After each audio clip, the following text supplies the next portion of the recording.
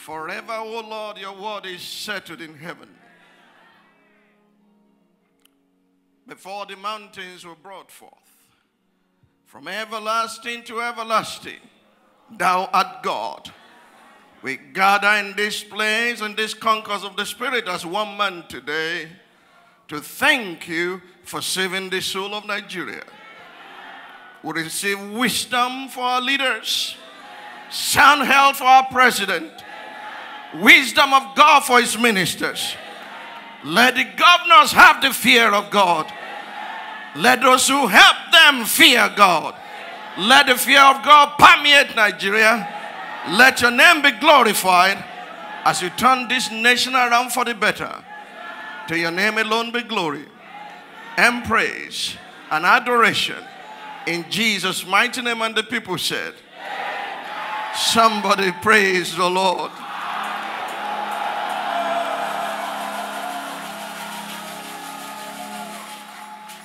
You may be seated in his presence this morning. I greet you all in the name that is above all names, the name of Jesus, the Son of the living God. I thank God for the opportunity to be here today and for you to be alive also. I trust God that those who are joining via the medium of television and radio will be mightily blessed today as we listen to today's State of the Nation broadcast. Say to your neighbor, peace to you, peace to your house, and peace to all that you have, in the mighty name of Jesus. And the people said, amen. Somebody say, peace to Nigeria, peace to our leaders, and peace to all that they lay their hands upon to do. Can I hear a good amen? Our contemplation today is focused on Isaiah chapter 43, verses 18 and 19. Isaiah chapter 43, verses 18 and 19, it reads, and I quote, do not remember the former things, nor consider the things of old. Behold, I will do a new thing. Can I hear amen? Behold, I will do a new thing. Now it shall spring forth. Shall you not know it? And that simply means if changes in the atmosphere and changes come, you will know it. Shall you not know it? I will even make a road in the wilderness and rivers in the desert. Fellow citizens of our great country, let me begin this annual State of the Nation broadcast with a preamble in the hope that mischief makers will give us the benefit of the doubt that we truly do what we do for two compelling reasons. Number one, love of God, and number two, love of country. Many of you here today are living witnesses of what we went through by the grace of God after we placed an embargo in the spirit on the 2015 presidential election slated for February 14 to avert a bloodbath and national disintegration. We all stood here in agonizing corporate intercessions with fasting for 14 days and nights from Sunday, February 1 to Saturday, February 14, 2015, to dismantle all the negative and counterproductive power blocks hindering the manifestation of a new Nigeria. We kept on pushing in the spirit until our political Euroclydon was averted and a successful transition took place. For that we give glory to God. And we thank God for the key players. The former President Goodluck, Jonathan, and President Muhammadu Buhari for their maturity and magnanimity in letting this nation remain one and not letting us experience a bloodbath. It's unusual, but it happened in Nigeria. And because it happened by the grace of God, the same spirit will permeate the entire continent of Africa. But those who neither saw what we saw, nor heard what we heard, thereafter began to disseminate ill-motivated rumors, concluding in confidential whispers to those who lend their ears that we had joined forces with the opposition. May the good Lord in due season reward every true or pretentious stakeholder as his or our works had been or shall be, in Jesus' mighty name. Let me, for the sake of posterity, state clearly here under God that I'm not an agent of any individual. And up to today, whatever I've done for any government, past or present, publicly or behind the scenes, I have done pro bono. I never collected money from anyone, nor any spurious gift that could mar our character. I recall with gratitude to God a conversation between Dr. Andrew Pocock, now Sir Andrew, the then British High Commissioner to Nigeria, who was still in active service during the 2015 elections. After going up and down like a pendulum between the incoming and outgoing presidents, we stopped over severally at the residence of the British High Commissioner. He asked me a question. What exactly do you want out of all these near impossible interventions? Then I told him the story of how in 1994, while in the United Kingdom, my family applied for British passports for my wife and 5 children.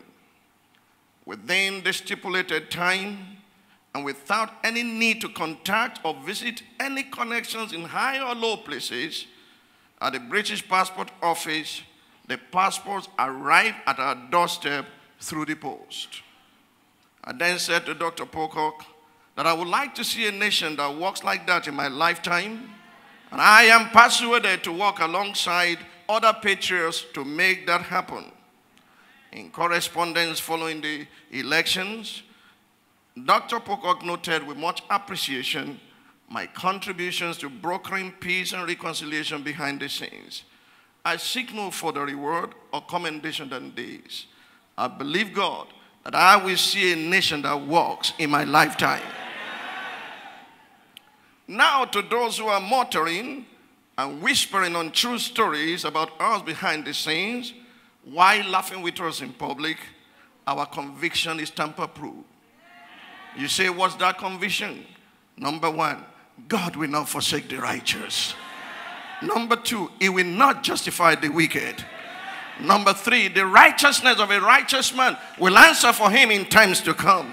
And finally, the wickedness of the wicked will pour upon his own head in the mighty name of Jesus. And those in positions of authority who may believe or entertain their lies, I leave such with the words of Prophet Jonah. They that observe lying vanities forsake their own mercy.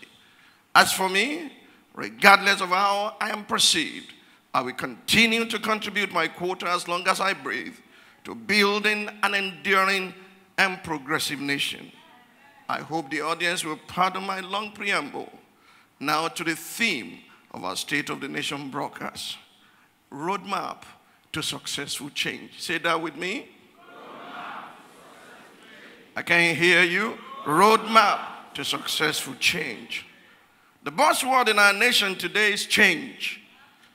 It was perhaps the key word and message that brought President Muhammadu Buhari to power as he campaigned all over the country on APC's platform. Now that the election is over, it is incumbent upon us all, citizens and government, to do all in our collective power to ensure that we are not shortchanged by the change we so desire and voted for. Therefore, to ensure that we are on the same page regarding how we define change, I have chosen a text of scripture again by Apostle Paul, who definitely knew about change.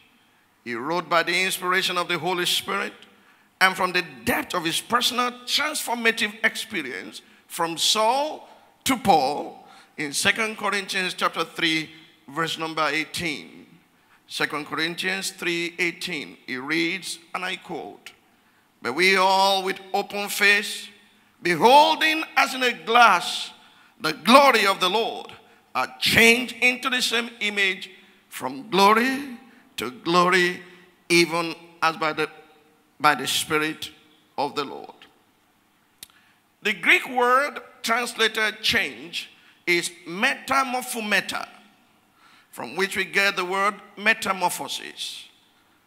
Metamorphosis describes the process by which tadpoles lose their tails, grow legs, and become frogs. It's also the course through which caterpillars become butterflies. Metamorphosis involves changing into another form. Fellow Nigerians, we cannot rearrange the old and label it the new. That is an exercise in self-deception or delusion. The tadpole has to be willing to change if it's going to become a frog. The caterpillar must be willing to give up being what it has always been, spin a cocoon around itself, and wait until it is fashioned into a butterfly. In like manner, we the people, and those we put in power to serve our collective interests, must be willing to die to our inglorious past. We must expect and accept a clearly defined pathway to what we collectively desire to become. We must turn our backs on what used to be if we are ever to become something new. That is the secret to successful change. To settle for less than this is to shortchange ourselves. Let me state here clearly that I firmly believe that change is possible. And much more, I am fully persuaded that Nigeria can and Nigeria will change for the better. My strong persuasion is based on the word of God revealed to me in January 1996 as I was praying in Jerusalem during a conference. This revelation is contained in the book of Zephaniah, detailing the wickedness of Jerusalem, just like we are today, and the turnaround brought about by God Almighty. First, the wickedness of the people. Zephaniah chapter 3, verse 1 to 5. He reads, and I quote, "Woe to her who is rebellious and polluted, to the oppressing city. She has not obeyed his voice," that is God's voice. "She has not received correction. She has not trusted in the Lord. She has not drawn near to her God." And now listen to this. "Our princes in her midst are roaring lions. Our judges are evening wolves that leave not a bone till morning. Our prophets are insolent, treacherous people. Our priests have polluted the sanctuary. They have done violence to the law. The Lord is righteous in our midst. He will do no unrighteousness. Every morning he brings his justice to light. He never fails, but the unjust knows no shame." Now the turnaround. Then the turnaround in Zephaniah chapter 3, verse 9 to 13. And then I will read verse 18 to 20. Zephaniah chapter 3, 9 to 13. And verse 18 to 20. I hope I'm not boring you with scripture. I'm a preacher. "For then I will restore to the peoples a pure language, that they all may call on the name of the Lord to serve him with one accord." If you are a student of the Bible, you will understand that pure language is called fruit of the lips. It says peace, peace, peace. When we begin to desire the peace of our nation, we will find peace. "From beyond the rivers of Ethiopia, my worshippers, the daughter of my dispersed ones, shall bring my offering. In that day they shall not be shamed, for you shall not be shamed for any of your deeds in which you transgress against me. For then I will take away from your midst those who rejoice in your pride, and you shall no longer be haughty in my holy mountain. I will live in your midst a meek and humble people, and they shall trust in the name of the Lord. Can I hear amen? A meek and humble people will be teachable. The remnant of Israel shall do no unrighteousness and speak no lies, nor shall a deceitful tongue be found in their mouth. For they shall feed their flocks and lie down, and no one shall make them afraid. And now verse 18, 19, and 20. I will gather those who sorrow over the appointed assembly, who are among you, to whom its reproach is a burden. Being a Nigerian has become a burden in international setting. Behold, at that time, I will deal with all who afflict you. I will save the lame and gather those who are driven out.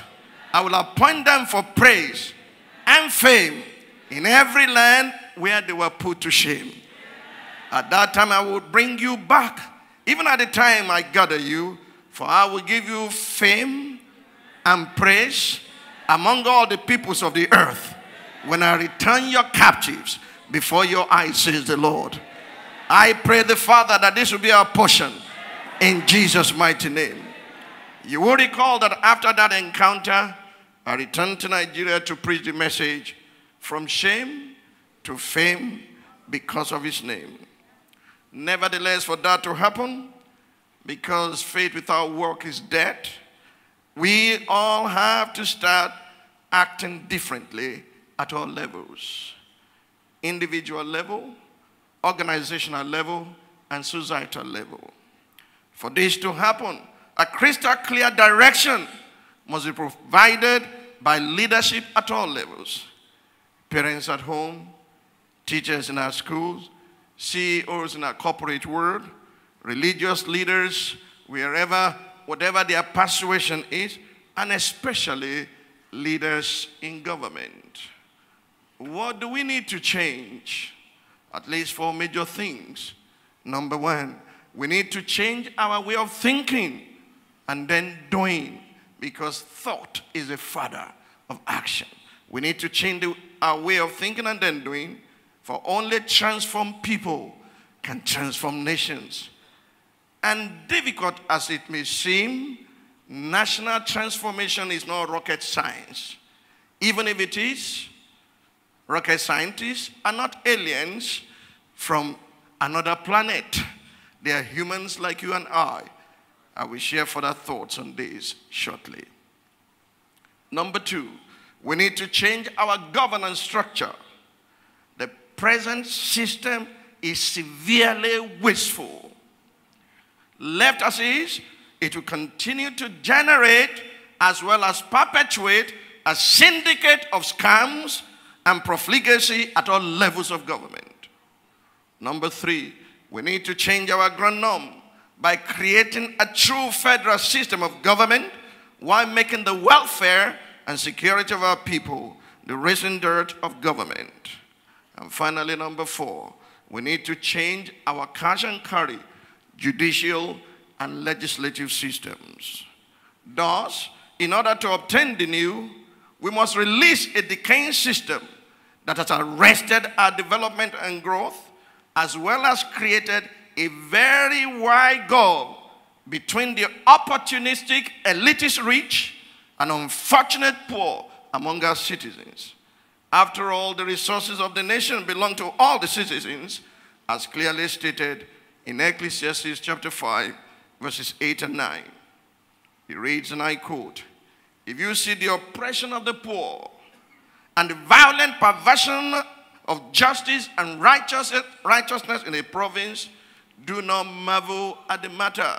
That is, don't go and sit down and be doing, got to do something about it. Do not marvel at the matter, for high official watches over high official, and higher officials are over them. No policeman will collect any unlawful toll at the checkpoints if they are not surrendering the proceeds to their superior. Do not marvel at the matter, for high official watches over high official, and higher officials are over them. Moreover, the profit of the land is for who? I can't hear you. The profit of the land is for all. Even the king is served from the field. That being so, and in order to correct this abnormality, we must critically assess and evaluate our journey so far before adopting our new roadmap to successful change. I have chosen a parable for this critical evaluation. It's called the parable of the great mansion. A great mansion had a large and beautifully decorated banquet hall. Adjoining the hall were 3 large kitchens, each with large storeroom. I hope you're following me.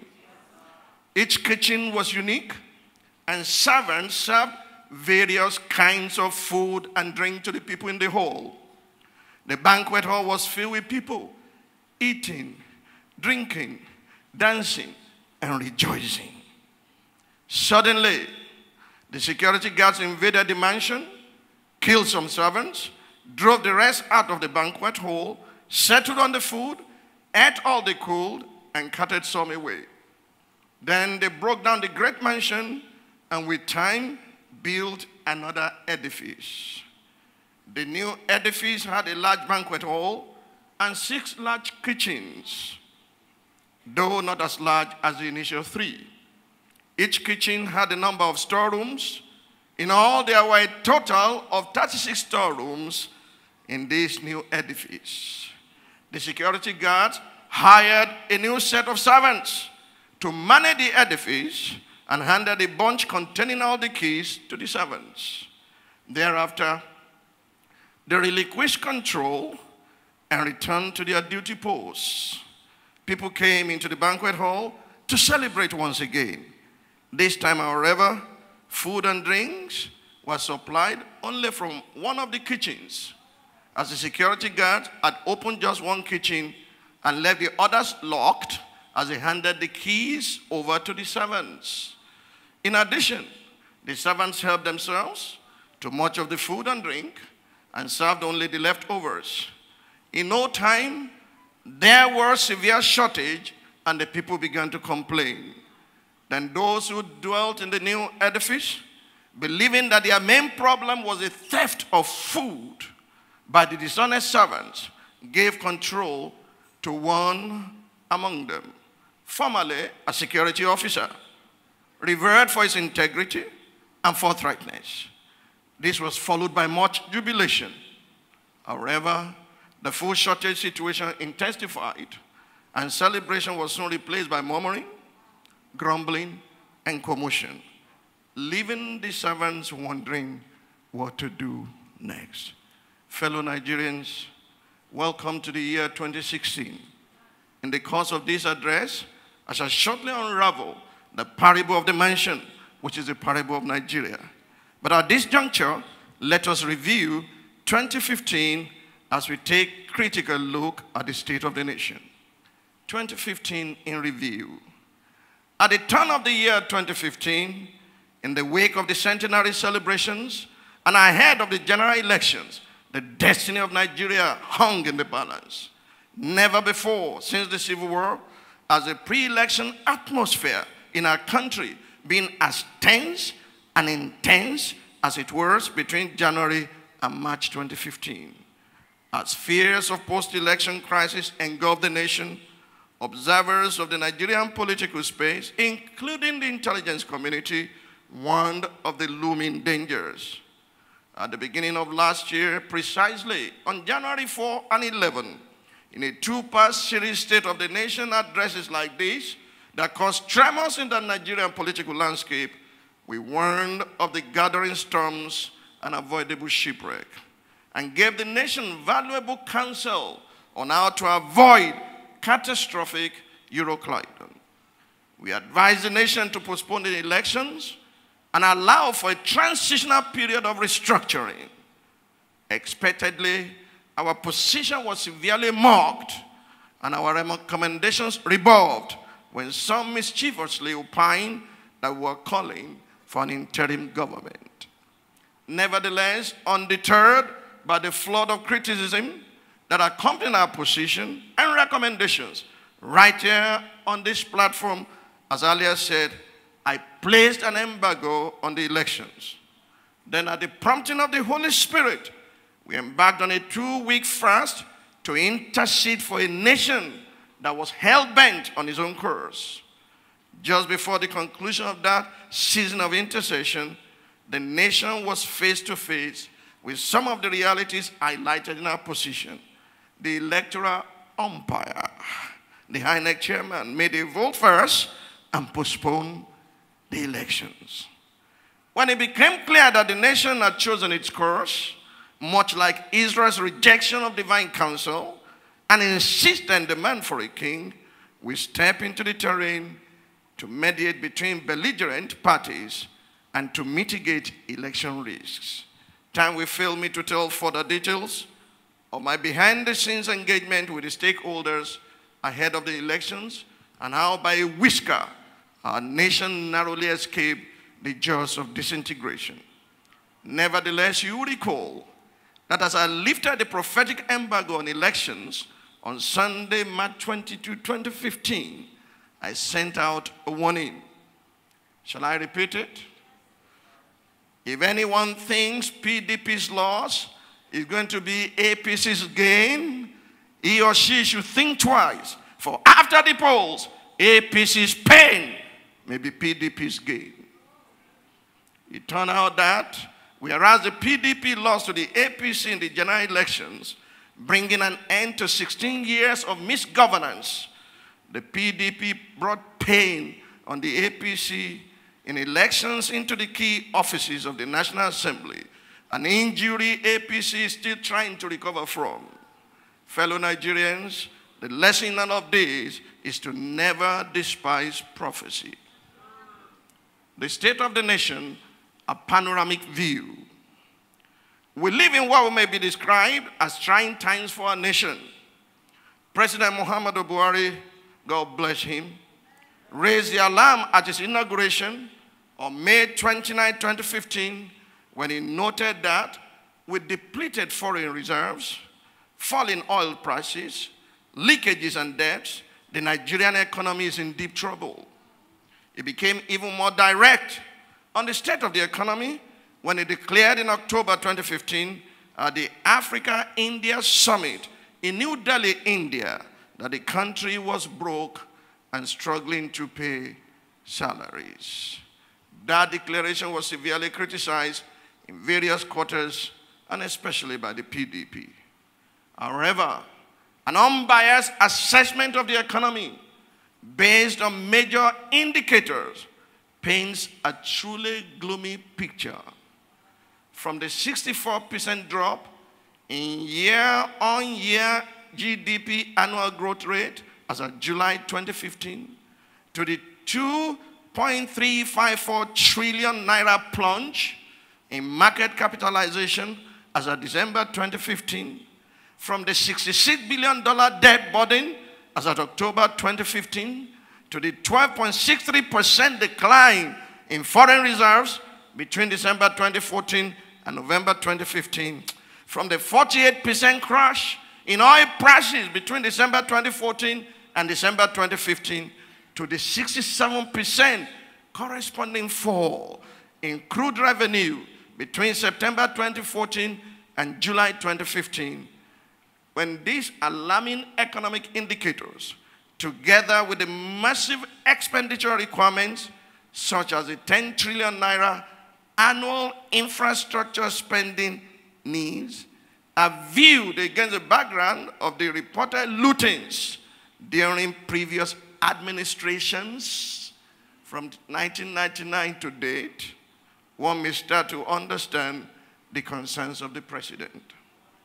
In addition to the economic challenges, the social indicators reveal that Nigerians generally live in less than adequate conditions, with the latest Human Development Index HDI report, which is a composite statistic of life expectancy, education, and income indices, placing Nigeria in 153rd position out of 188 countries. Apart from the raging battle with insurgency in the Northeast, the political landscape has been marred by increasingly hostile clamors for self-determination, as seen in pro-Biafra agitations in the Southeast, sectarian violence in the North Central, tension in the Northwest in relation to the sectarian activities of the Shiite Islamic sect, the increasing perception by the Southwest intelligentsia of sectional bias by the government of President Muhammadu Buhari, and signs of resumption of violent agitation by militants in the South-South. That brings me to the present state of the 36 states of our federation. In June 2015, barely 2 weeks into the current administration, we woke up to the alarming news that some states were unable to pay salaries, with at least one state owing 11 months in arrears. These states ran to the federal government. We then arranged a special intervention fund for 27 states. On the heels of this development, the state governors have further disclosed the inability of their respective states to meet their minimum wage obligations. This underscores the non-viability of most of the 36 states, corroborating a 2013 report that only 4 states of the Federation show signs of viability based on internal revenue generation. Now let's unravel the parable of the great mansion. Are you ready? The parable of the mansion is about the journey of our nation from abundance to the current economic downturn. The mansion is a Nigerian state. The banquet hall is the Nigerian economy. At independence, Nigeria had 3 regions, each of them a significant economic powerhouse. These are the kitchens and the storerooms. The kitchens represent the productive base of the respective regions at that time, while the storerooms represent the latent resources. Just as each kitchen in the mansion served its unique menu to the banquet hall, each region made its unique contribution to the Nigerian economy. The northern region contributed to the center through groundnut, cotton, and hides and skin production. The eastern region contributed to the national economy through oil palm and rubber production, while the western region contributed mainly through cocoa production. The result was prosperity for Nigeria, represented by the eating, drinking, and rejoicing in the banquet hall. The first set of servants who served in the mansion represent the first set of Nigerian leaders, the Nnamdi Azikiwes, the Obafemi Awolowos, the Ahmadu Bellos, and the Tafawa Balewas, who demonstrated selfless service. However, just as the security guards took over the house, the military took over government and killed some of our leaders through a coup that's followed by a counter coup. You know the rest of the story. Just as the security guards pulled down the mansion, so the military in 1966 dismantled the regional structure of the nation and laid our thriving federal system in the vault of their unitary system, while largely enriching themselves through corruption. However, during the interregnum, the military took the nation through a series of geopolitical experiments until 36 states were created, and the nation was subsequently delineated along 6 geopolitical zones. These are the 6 kitchens in the new edifice put together by the security guards. As each kitchen had its storerooms, I feel like calling it chicken. As each kitchen had its storerooms, so does each zone have its states, 36 altogether. The military handed power back to the politicians, headed by one of their own, in 1999. Just as the security guards handed the bunch of keys over to the subsequent set of hired servants. But just as only one kitchen and storehouse was open and active while the others were left short, in like manner, the military and their successor politicians have focused on petroleum from the South-South as the main revenue source for the nation, neglecting the diverse resources spread across the 6 geopolitical zones. Besides, like the servants in the parable, Nigerian politicians in the last 16 years enriched themselves with the nation's oil wealth and fed crumbs to the Nigerian people, resulting in shortage and causing them to groan. However, the Nigerian people, believing that corruption is a major problem of our land, have elected one whom we believe is the embodiment of anti-corruption, President Muhammadu Buhari. Nevertheless, few months into his administration, the groaning has intensified, and now there seems to be a lot of confusion as to the way forward for Nigeria. In the words of Polybius, the Greek historian, those who know how to win are much more numerous than those who know how to make proper use of their victories. Fellow Nigerians, the way forward is what this address is all about. And I do not lay any claim to monopoly of wisdom. But first, let us identify what I call beacons of hope, encouraging signs of progress in spite of the social, economic, and political upheavals. Beacons of hope. We have seen what has been generally described as the anti-corruption body language of Mr. President. This president does give a damn as far as public declaration of assets is concerned, and so does his vice president. We have also seen a seeming reduction in the size of government and the courts buzzing with anti-corruption cases. With respect to specific policies and strategies, I believe the following are commendable. 8 in all. The focus on diversification of the economy. Number 2, efforts aimed at recovering looted funds. Number 3, the implementation of the Treasury Single Account, TSA. Number 4, the retention and expansion of effective financial management tools and strategies such as integrated personnel and payroll information systems, IPs, and government integrated financial and management information system, GIVMIS, introduced by the previous administration. The creation of the efficiency unit or E-unit to ensure efficient use of allocations. Number 6, the 2 to 3% year-on-year increase in capital expenditure. That's a wonderful place to applaud the government.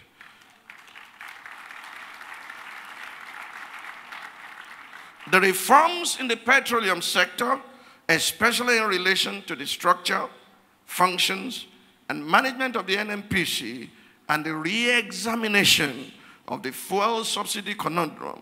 And finally, number 8, the infrastructure agenda with a phased strategy for roads, housing, and power.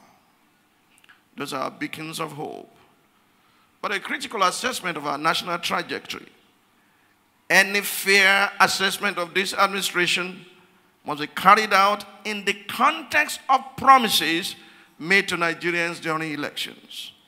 Therefore, our assessment shall be against the backdrop of the top campaign promises of Mr. President, the President's inaugural address, and the APC manifesto.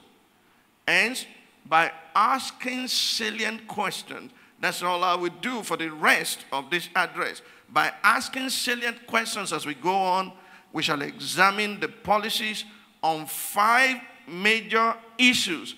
Namely, number 1, economic diversification. Number 2, infrastructure. Number 3, human capital development. Number 4, national security. And number 5, critical aspects of financial management. Let me begin with economic diversification. We must examine the diversification thrust, not just in terms of the over-reliance of the federal government on petroleum for export revenue, but also in the failure of state and local governments to internally generate revenue. How can we effectively diversify the economy? As regards mining and allied industries, for instance, without taking another look at item 39 of the exclusive legislative list of the 1999 Constitution, which confers powers in this regard exclusively on the federal government. This provision hampers the ability of states to generate income and create jobs through investment in solid minerals. Is it a coincidence? I begin with my question. Is it a coincidence that every state of the Federation is endowed with mineral resources? Will it now be a better strategy for states to be empowered to manage these resources? The need for diversification also brings to the fore the question of viability of states in relation to the need for economies of scale. Can the states, as presently constituted, maximize their endowments even if more power were to be devoted to them? This, I believe, also explains the inability of states to optimize agriculture as it is on the concurrent legislative list.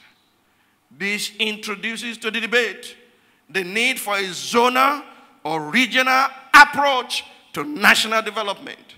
And in this regard, we ask, is it sheer coincidence that the nation's biogeographical features, including the vegetation belts and rivers, roughly divide the land into 6 geopolitical zones? Is that an accident? Shouldn't these zones provide a basis for economic mapping and development? Why were the regions in the days of our founding fathers so economically viable to the extent of sustaining the federal government? Why can't you begin a geo-economic path to geopolitical restructuring? Who is afraid of zonal commissions and geopolitical zones? And if I may add, who is afraid of zonal federating units? Time has come for us to feed our faith in this regard and starve our fears to death. Infrastructure. According to the Minister for Power, Works and Housing, of about 200,000 kilometers of total road networks in the country, the federal government owns 16%, or 36,000 kilometers, which bear an estimated 70% of the total traffic. The state governments own 18%, and the local governments control the remaining 66%. According to the Central Intelligence Agency, out of Nigeria's total road network of 200,000 kilometers, only about 30,000 kilometers is paved. It is perhaps safe to assume that federal roads constitute the majority of paved roads. A transportation infrastructure map often reflects the socio-economic profile. These statistics suggest at least 2 gruesome facts. Firstly, that most states and governments lack the needed capacity to maintain an efficient network of roads. And secondly, given the low traffic on those roads, that the federating units have been unable to facilitate the evolution of vibrant subnational and local economies that can in turn feed into the national and global economy. The need for such local economies is in keeping with the argument that small and medium enterprises are the heart of any national economy. The inability of the federating units to comfortably fund infrastructure projects is an aberration in a federal system. Despite the massive investment in the power sector, the short-term target of 6,000 megawatts has remained a mirage. As at mid-December 2015, electricity generation stood at 3,730.24 megawatts. Have we exhausted options with respect to electricity generation? transmission, and distribution? Is deregulation without devolution a sustainable pathway to uninterrupted electricity supply? Must the national grid constitute a gridlock to progress? Why can't the state governments, working as zonal blocks, come together with the federal government to design an intermodal transport system as well as a hybrid power infrastructure model along the lines of regional comparative advantage and begin to push for the appropriate legal regimes to facilitate its implementation? Why can't we allow electricity generation, transmission, and distribution at the zonal, state, and community levels so that domestic consumption needs are met at the subnational levels while the national grid becomes an electricity exporting vehicle serving the rest of West Africa and even Central Africa, generating income for the Federation that could be distributed on the derivation principle based on percentage generation. Where there's no competition, there will be complacency. Human capital development. Central to human capital development is the education of our people. However, there's a regional or zonal dimension to the state of education in the country in terms of access. While 56.75% of the population in the Northeast is uneducated, 56.75%, 54.85% of the Northwest, and 30.3% of the North Central population lack access. In the southern zones, the uneducated population statistics are 14.35% for the Southwest, 14.7% for the Southeast, and 9.55% for the South-South. These disparities are brought about by sociocultural, security, economic, and sometimes geographical factors. In light of these statistics and causal factors, is not common sense policy. Is it not common sense policy, I beg your pardon, making to have zonal regulation of education with each zone charged with the responsibility of developing qualitative and quantitative human capital in order to maximize the peculiar potential of the respective zone in line with a national vision that links education to industrialization. National security. Given the circumstances, the government may have already begun to do all within its power to combat terrorism. However, considering regional, geographical, and cultural peculiarities, why not allow zonal coalitions of states to design and implement regional security strategies in conjunction with the federal government? Why have we bought into the deceptive notion that security of our nation will be hampered if we introduce policing at federal, regional, state, and communal levels? Consider the exploits of the civilian JTF, Joint Task Force in Borno State, and imagine them to have been part of a regional or even a state police in their own familiar terrain.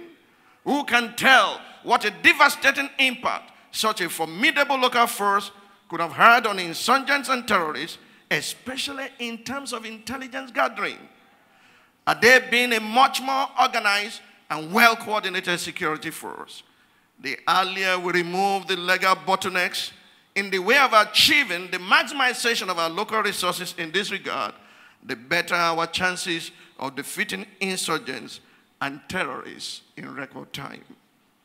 Petroleum sector.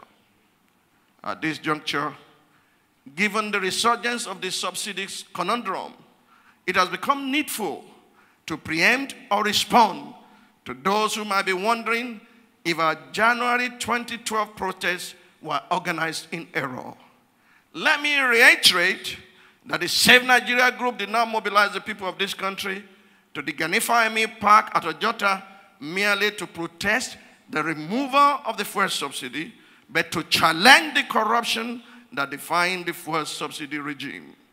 Even at that time, we recognized the unsustainability of the subsidy regime, but maintained that corrupt politicians, in collusion with certain private interests, had plundered the national treasury through fictitious false subsidy claims and were merely hiking the fuel price to mobilize funds to cover up the negative effects of their actions on the economy.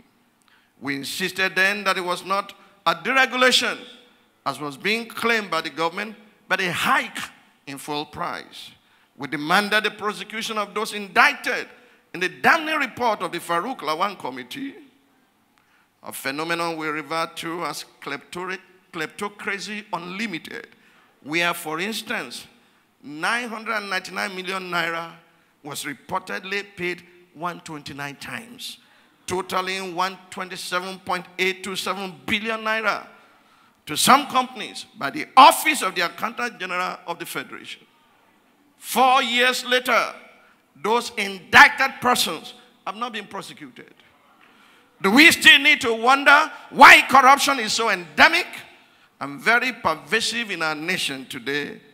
Here is the verdict of heaven. Ecclesiastes chapter 8, verse 11 to 13. Ecclesiastes chapter 8, 11 to 13. Because the sentence against an evil work is not executed speedily, therefore the heart of the sons of men is fully set in them to do evil.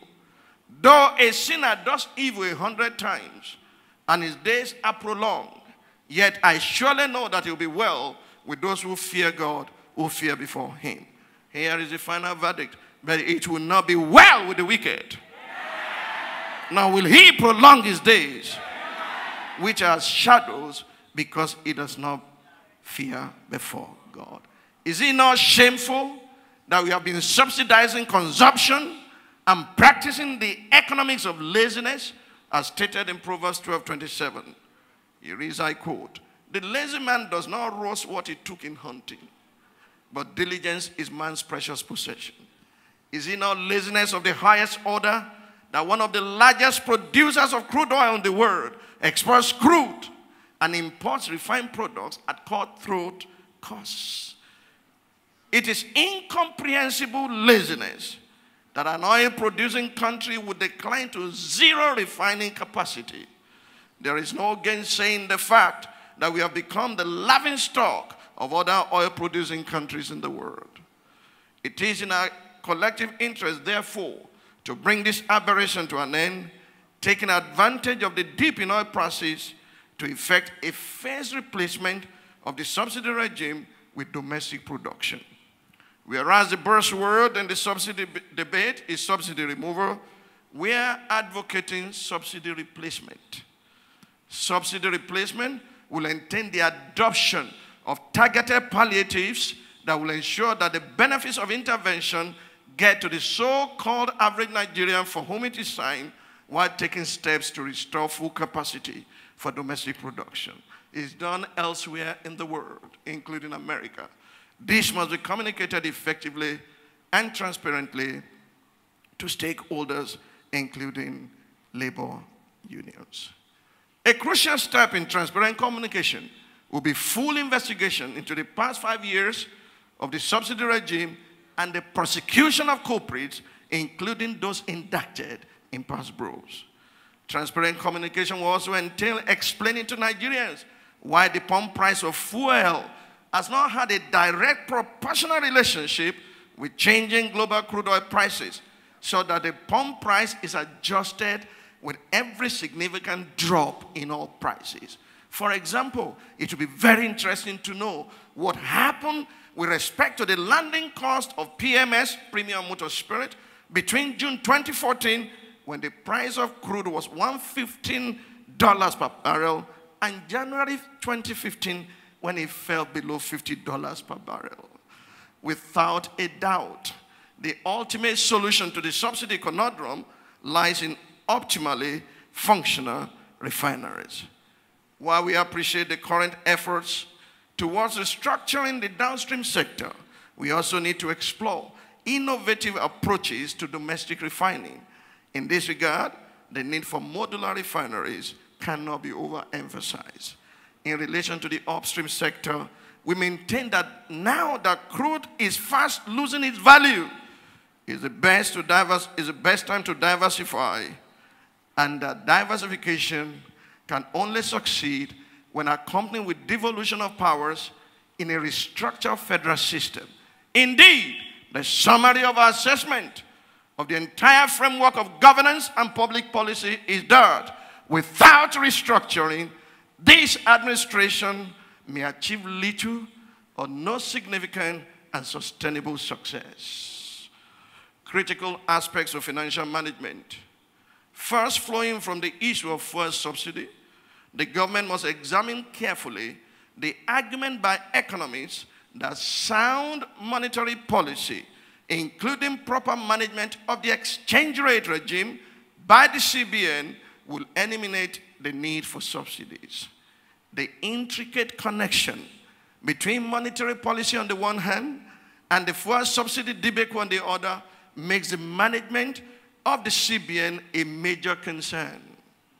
As regulator, the CBN keeps some amount of depositors' funds on behalf of the commercial or deposit money banks, thereby controlling liquidity, which is the amount of money in circulation. It does this by what is called cash reserve ratio, CRR, which is a percentage of depositors' funds that every commercial bank must keep with the CBN. Over the years, the CBN, through its CRR and interest rate policies, has been increasing the amount of money in circulation, creating a situation known as excess liquidity. It then goes on to buy back this excess money in circulation by issuing treasury bills to the same banks and other investors through the open market operations. A monetary policy tool used in buying or selling short-term government securities you call treasury bills to control money supply. Simply put, the government tells the banks, give me your excess money, which I have unwittingly or generously created for you, and I will pay you back with interest. Roughly put, layman's language, is almost like an already heavily indebted shop owner selling goods at a discounted price so that the buyer is able to purchase much more than he's able to transport home. Then the shop owner offers to store the excess goods in his own store and to pay the buyer heavy interest when he returns to collect the goods.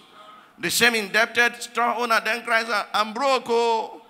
My dead body is killing me, oh. To the designing, the CBN currently contributes negatively to the Nigerian state in more ways than one. Firstly, the CBN has become a conduit for politicians to drain the nation. Otherwise, how can a letter of barely 2 paragraphs addressed to the current CBN governor, Mr. Godwin Emefiele, by the then National Security Advisor, NSA, Colonel Sambo Dazuki retired, become the authority to incur expenditure leading to cash flow of 47 million US dollars and several million euros? In decent climes, the CBN governor cannot continue in office while the NSA is accounting for his alleged misdeeds. Secondly, another negative corrupt contribution by the CBN is the needless obscurity it has created regarding currency circulation. It was not so in the past. For instance, Section 43, subsection 2 of the CBN Decree Now Act number 24 of 1991 stipulates, without prejudice to the provision of Section 1 of this section, the President may direct the Auditor General of the Federation to conduct an examination of the bank and submit a report thereon relating to the issue, reissue, exchange, and withdrawal of currency notes and coins by the bank, and the bank shall provide all necessary facilities for the purpose of the examination.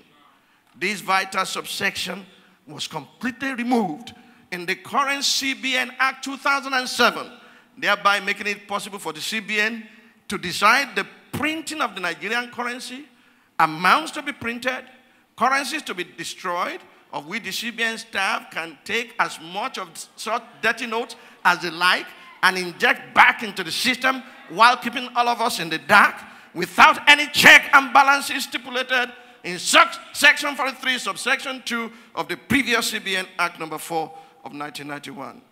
This major lacuna has not only aided and abetted corruption, it presently compounds the fight against corruption, especially in the Apex Bank. We need to remind ourselves some basic truths about the CBN. Number one, the Apex Bank is not a conglomerate of the Rothschilds, the Rockefellers, and the Morgans. Number two, the CBN is not a privately controlled banking agency. And number three, the CBN is simply not the US Fed. The wealth of the Central Bank of Nigeria belongs to the people of Nigeria, not the governor and staff of the CBN. Our foreign reserves could be used to drive infrastructural development with a view to building a strong local industrial base and ensuring a solid financial services sector rather than for political and unaccountable misadventures. Those on television can go on the website or join us through live streaming if the airtime is up. I will finish this message.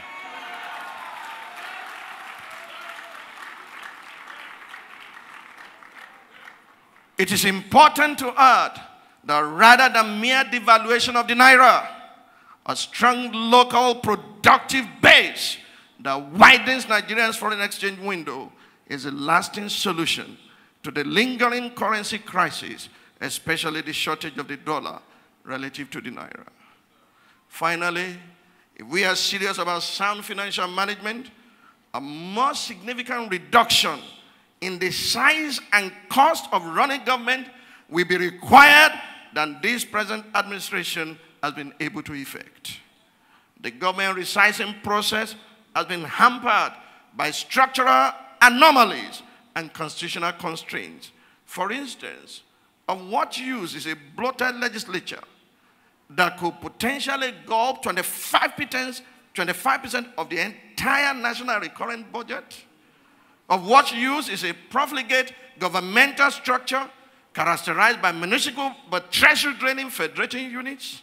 Of what use is a constitutional provision for the appointment of 36 ministers even when we have no need for so many? As for the state governments, care must be taken not to provoke the rage of poorly paid civil servants by reducing minimum wage of already impoverished workers.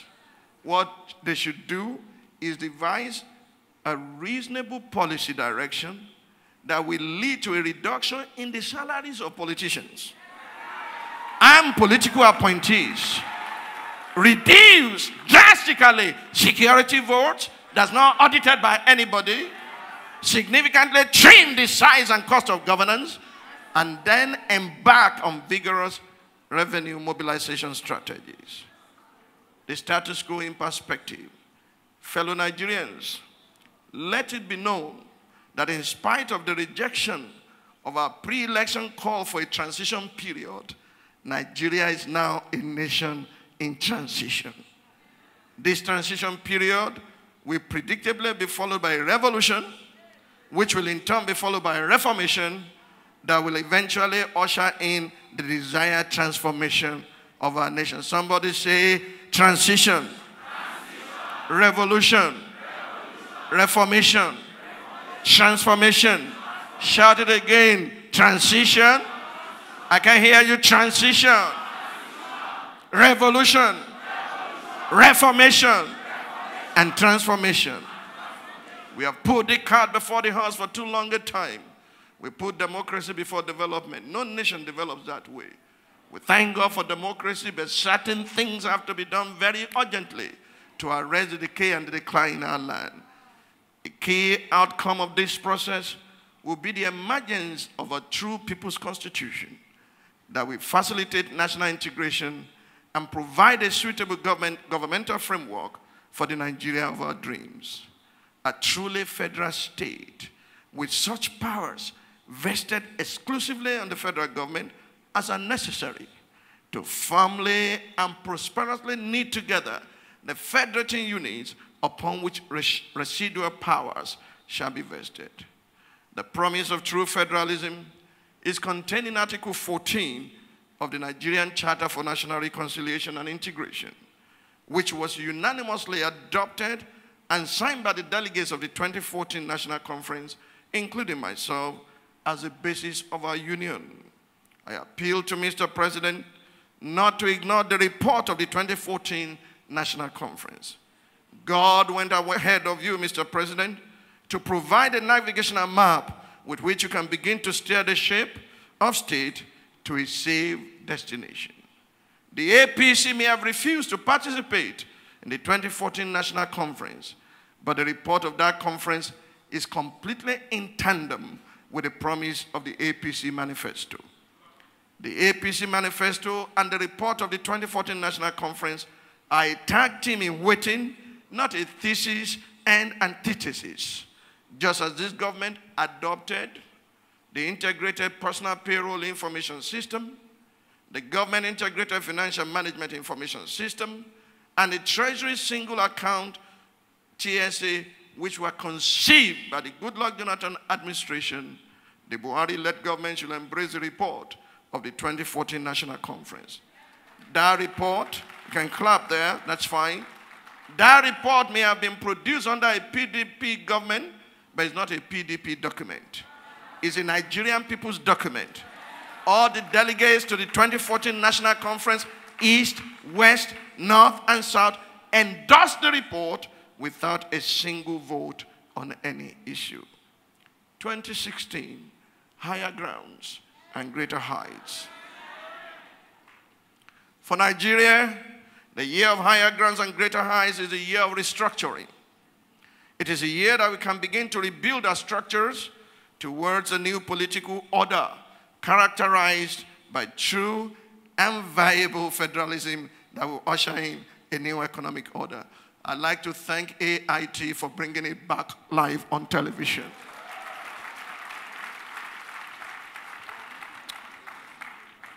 As I stated in a previous address titled, Nigeria Beyond 2015, one of the first fruits of this economic order will be the emergence of regional economic zones. In this regard, Nigeria will experience the rise of mega cities across the 6 geopolitical zones, such that there will be 6 unique models of the Dubai phenomenon. The Dubai model will integrate communities, districts, states, and geopolitical zones around efficient governance, human capital development, infrastructural development, social cultural development, safety, and security.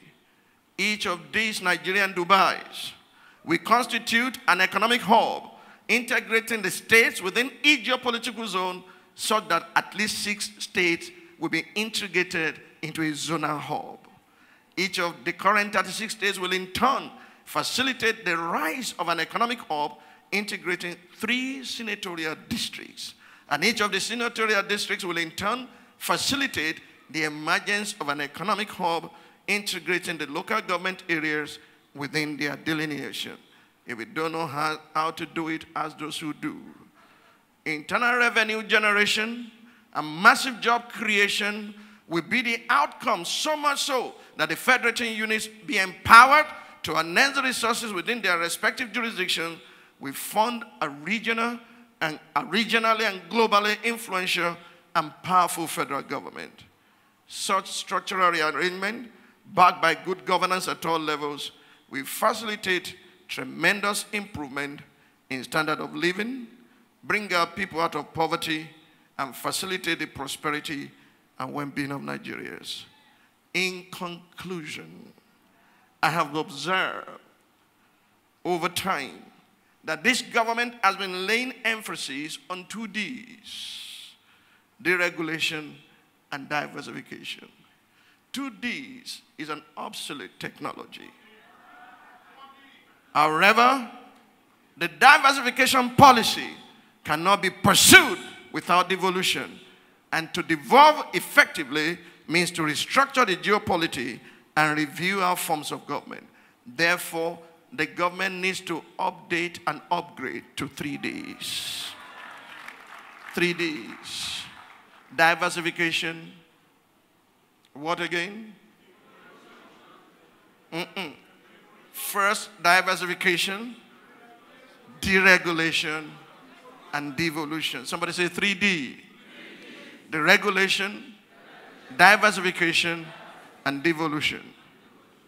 We cannot afford to sweep devolution of powers under the carpet. To the government and people of Nigeria, I say, use the keys.